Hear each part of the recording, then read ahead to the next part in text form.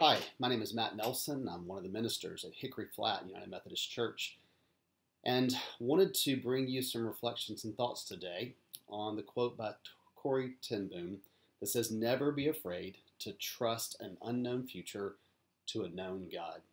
In these days of change and transition in our culture and our world, there's been a lot of unknowns that I have experienced myself, and I am a person who is an extrovert.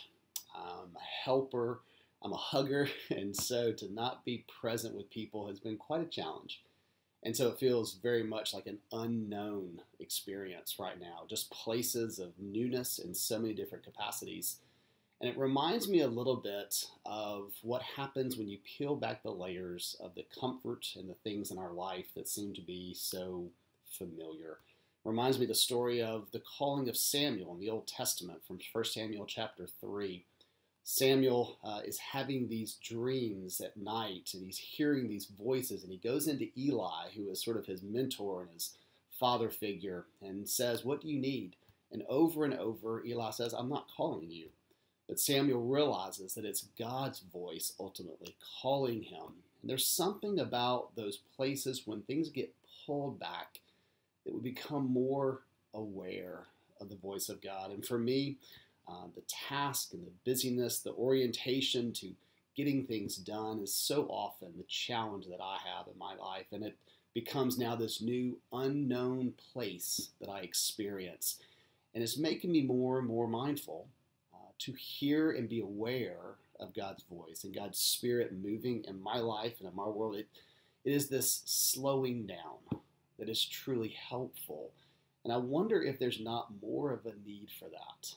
Not just in our lives as children of God and as Christians and disciples, but for our world, for our culture, for the ways in which our lives frantically move about, and we've sort of insulated and guarded and protected ourselves. And so there's almost this new Lent, not just of the soul, but Lent of life. This sort of new journey to pull back these protective places that keep me safe. Because as I look to the future, I do have to be able to trust a God who knows exactly what's going on.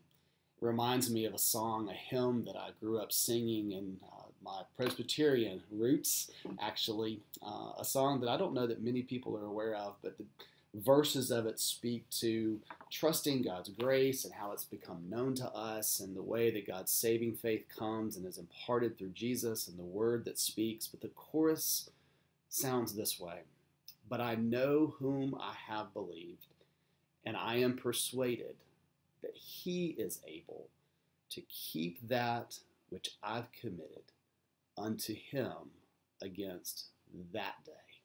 So for the days ahead, for all the unknowns, may I, may you, may we trust the unknown future to a known, loving, trusting, and merciful God. Let it be so. Amen.